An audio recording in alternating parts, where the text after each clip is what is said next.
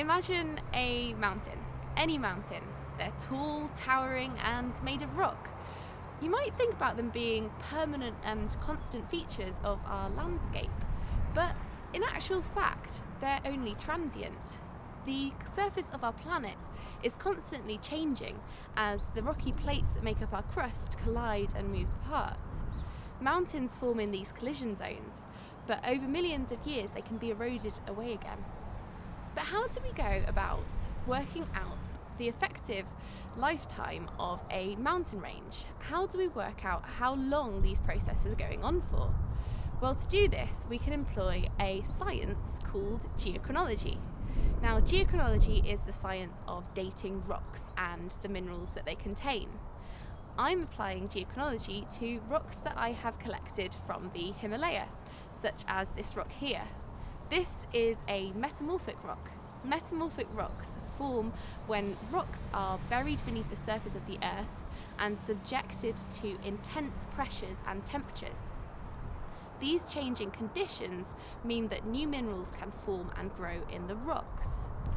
Now, these minerals, some of them can help us date when these events occur. They can date when they first grew. These minerals are very useful for geochronology. The special thing about them is that they contain radioactive elements such as uranium.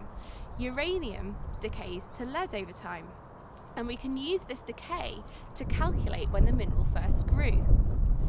This works very much in the same way that we might measure sand in a sand timer. If I were to set this sand timer running, if we know the rate at which the sand is moving through the sand timer, we can actually calculate the length of time which the sand is running through. If we were to stop the sand timer and measure how much sand is left in the top versus how much sand is left in the bottom, and we know how quickly it was moving through, it's a simple piece of maths to calculate the length of time. Now, this is very similar to geochronology in minerals.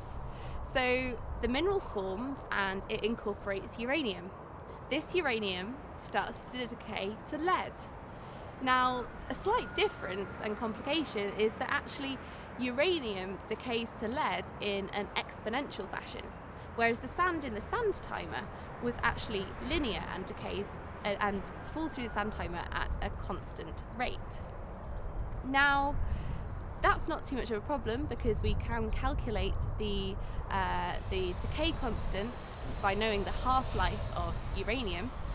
So it is still a fairly simple piece of maths to calculate when that mineral formed. So we measure how much uranium there is, how much lead there is, and we can work out when the mineral grew.